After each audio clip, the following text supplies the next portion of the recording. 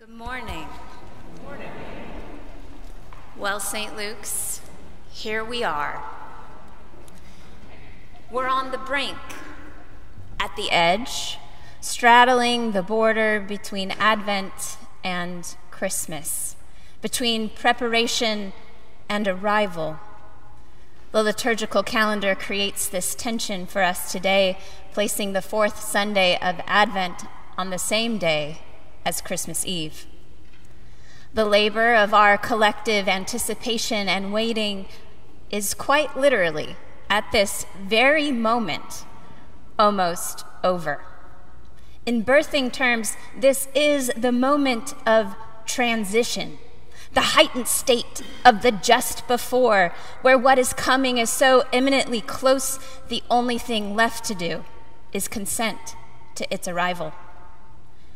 In both my children's births, transition greeted me with fists clenched full of my spouse's clothes and a mouth overflowing with obscenity, which, I admit, I openly and unabashedly casted heavenward. Whether chosen, imposed, or circumstantial, transition of all kinds requires hard work. For transition breaks open our former lives, our former selves, and sometimes with it, our bodies also.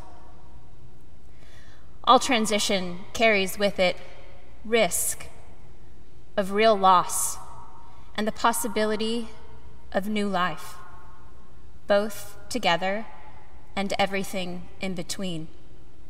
Perhaps this is why transition often draws us heavenward with accusations of blame, grateful praise, or in my case, cursing. But the story before us this morning, as you know, is not the story of Jesus' birth. You can come back in a few hours to hear that one, and I hope you will. This morning, our work together rather focuses on the Annunciation and the life-altering transitions it induced for Mary just months before she found herself in the throes of childbirth. This story, Mary's story, born from her response to God's desire for intimacy and partnership with her, is very much worth our time and attention in the dawning rays of this Christmas season. The multiple transition Mary makes at the beginning of the Gospel of Luke are profound. In many ways, they set the stage for Luke's entire narrative. Along with other characters in the first chapter of Luke, like Elizabeth and Zechariah, Mary's identity goes through a series of shifts. She is a virgin, and then she is with child. She is afraid of God's word and then boldly proclaims God's promises. She is a nobody and then is a somebody, the very mother of God. These and a host of other reversals early on in Luke's story foreshadow how the task of joining one's body to God's work of love in this world invites disciples to reorder the self and actively take part in the reordering of society. Luke's is a gospel full of transitions. Through Mary and others Luke writes about,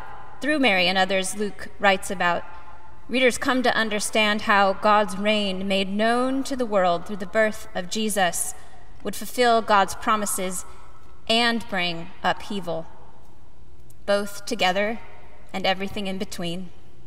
For in Jesus Christ, the God who is about to reorder the prevalent divisions between the powerful and the lowly, the hungry and those who were well-fed, Mary testifies in her Magnificat that God's mercy would be made known, especially to the downtrodden, who would be lifted up, and the poor, who would be fed with good things. This is Luke's good news. Change is a-coming.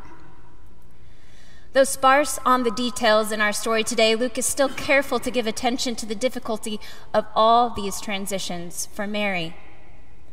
When Gabriel greeted her named her as favored, and declared, "The Lord is with you," Luke indicates that Mary was very perplexed. Confused, she pondered what sort of greeting she had received. Another translation of the same verse reads, "But she was greatly troubled at the saying, and tried to discern what kind of greeting this might be." And interestingly, Mary is disturbed before receiving the content of Gabriel's message. The mere arrival of the angel and his proclamation of God's favor was itself confounding. Indeed, Mary's first response to God's grace and presence with her was bewilderment and uncertainty, and we can muse about why she might have been afraid. We might consider her young age and the cultural context, or we might think of other faithful servants like Abraham and Moses, who were also disturbed by the presence of God.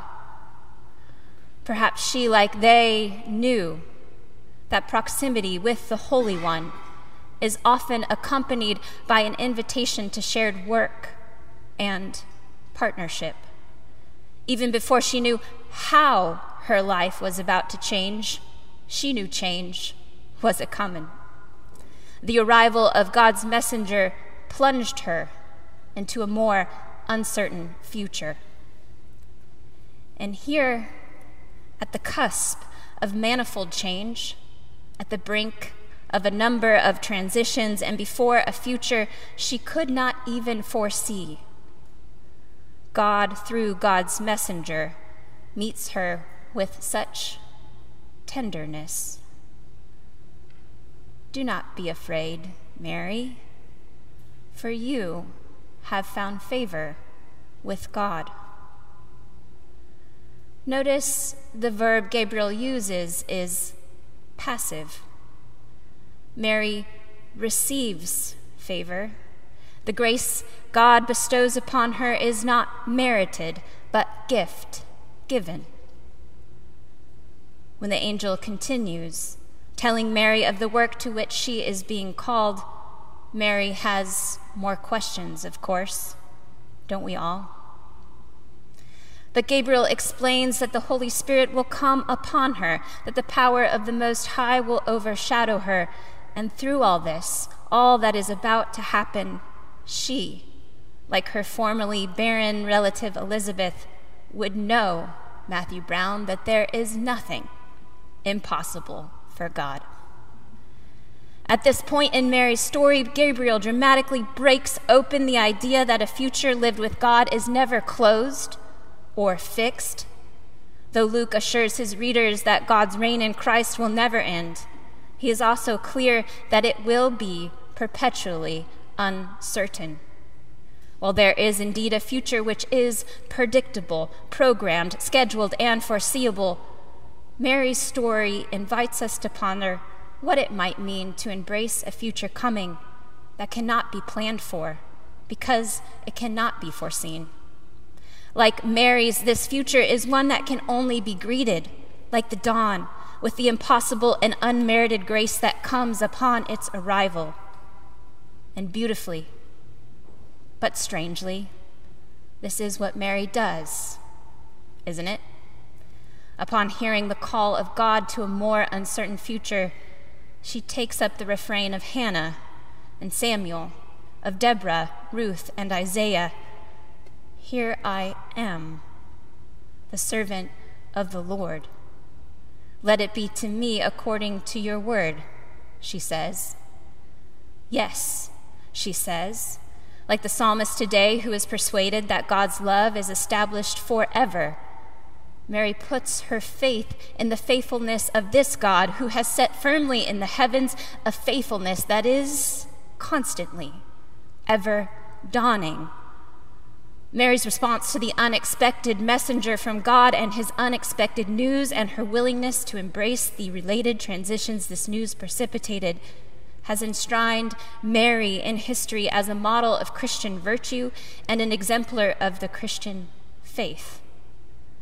Reciprocating God's own tenderness to her, Mary ultimately joins God in offering the tender gift of a baby to all the world. To truly conceive the tenderness of God towards us in the moments just before Christmas conditions us all, as it does Mary, to offer the tenderness of our own lives to the first rays of the future God is always tending. But it is hard work to tread the dawn.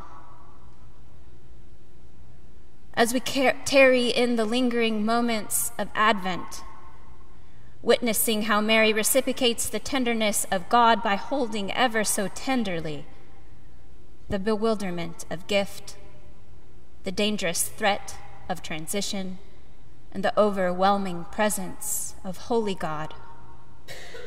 I wonder what it might mean to consider how the tenderness of God might be greeting you on the cusp of Christmas. How might the heightened state of transition help you receive the hope and provision of God's companionship in your work to enflesh God's reign? I do not know the nature of all that might be causing you to praise or curse or mourn this season. I do not know the nature of the transitions shadowing the contours of your life, but I ask that you might consider to cling to Mary's story, knowing deep in your bones that God promises overshadow all this. The God of the holy night greets you from the future with tenderness, perpetually growing the tendrils of sufficient grace so that your soul might magnify the Lord, knowing in every dawning moment how much it is worth. Amen.